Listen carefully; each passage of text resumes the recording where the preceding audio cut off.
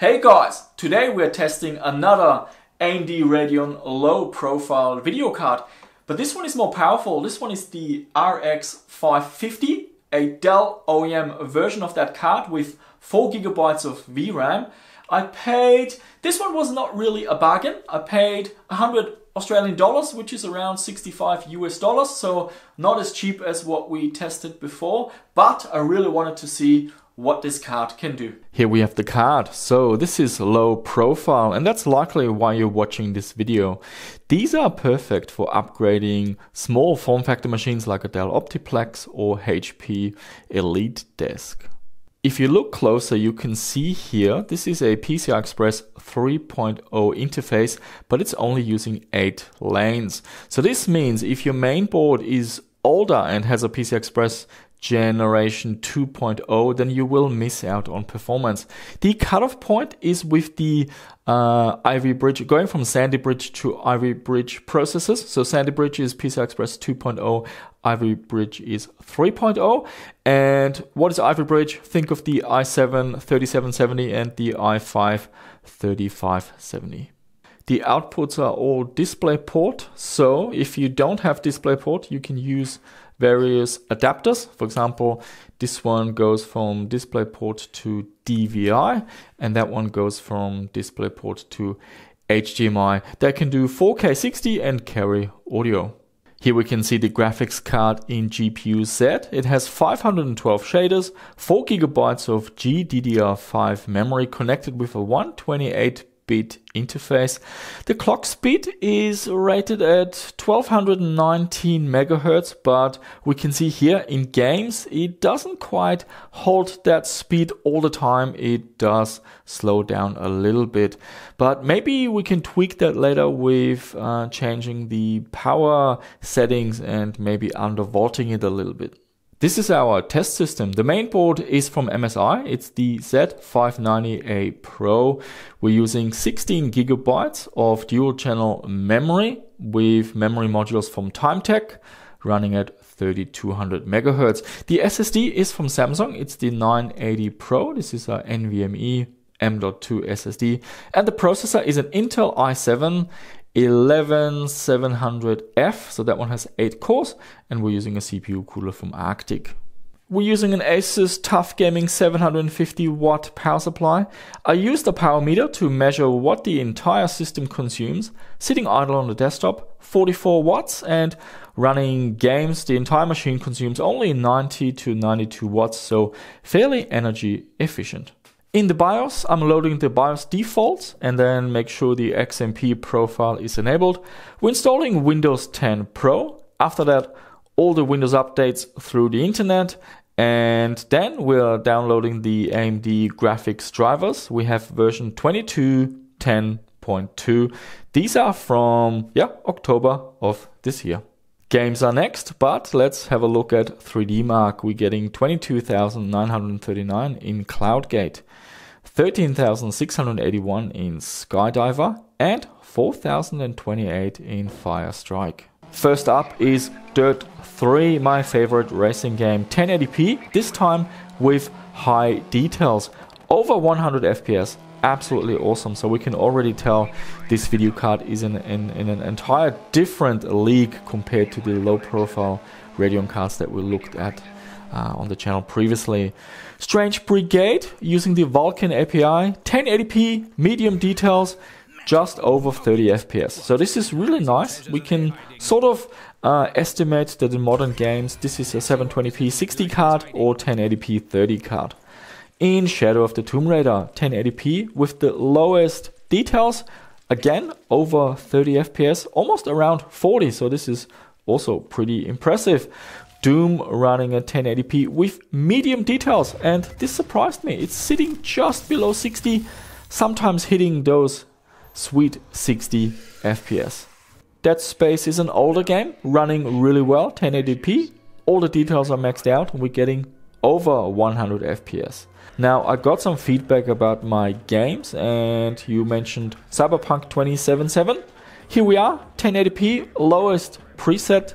It runs anywhere from 20 to 40 FPS. I'm running the built-in benchmark, makes it really easy to test. And you also wanted me to check out GTA 5.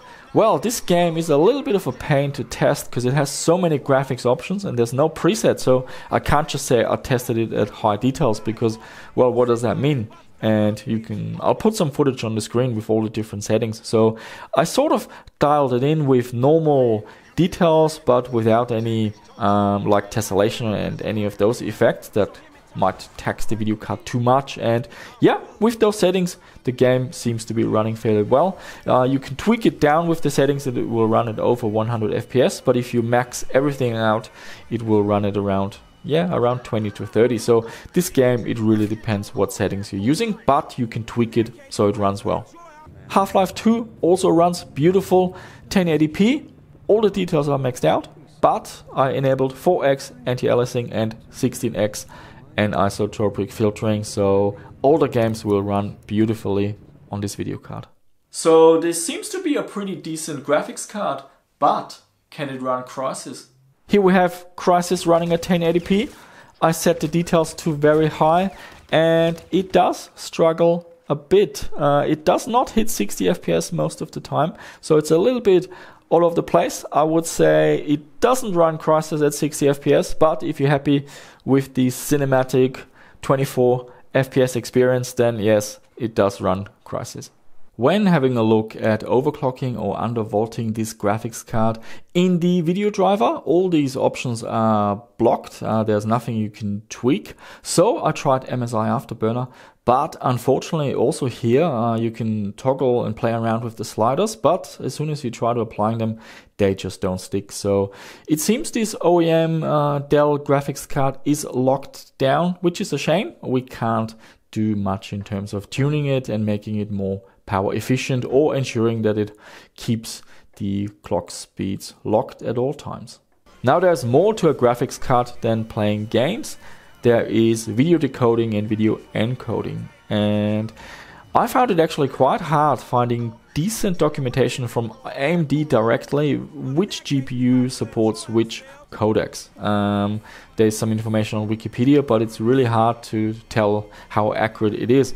So I had a look in the software that I'm using for video capturing. We've got OBS, and here we can see support for the H.264 codec as well as the HEVC H.265 codec. Bandicam confirms the same. It supports the H.264 as well as the HEVC H.265 codec. In terms of video decoding, I was hoping it can support VP9, and some of the documentation points towards that, but when I play a YouTube video which uses VP9 and I check the device manager, I cannot see the video decoding of the GPU being utilized. You can get a plugin and force Chrome to use H.264 with YouTube, and now we can see that the video decoder is being utilized. So I believe VP9 is not, at least not fully accelerated on this GPU. So what is my verdict on the AMD Radeon RX 550, the Dell OEM version? Not bad. In terms of performance, this is definitely a step up compared to the, for example, the R7 250 that we tested in a recent video. So performance is much better. It all depends on the price. I think I paid a little bit too much. This is not the latest generation anymore. We still get modern driver support, and it does accelerate video codecs, but it doesn't support the latest codecs AV1 and VP9, so keep that in mind. But you do get features like a Radeon Chill and frame rate control and all these features, so it's not too bad. It all depends on the price. And if you have a small form factor machine like a Dell Optiplex or HP Elite Desk, this is definitely a card I can recommend. It is unfortunately not Windows XP compatible, so if that's what you're looking for, building a small form factor retro gaming PC, you're better off with the Radeon R7 or R5 range of video cards, but for a more modern machine, this is definitely worth checking out. If you are interested in learning more about these small form factor machines that I'm talking about and low profile video cards, I have two videos for you to check out. One is a HP small form factor machine, and the other one is a roundup of low profile video cards for Windows XP retro gaming. Thanks for watching, and I shall see you soon. with another one.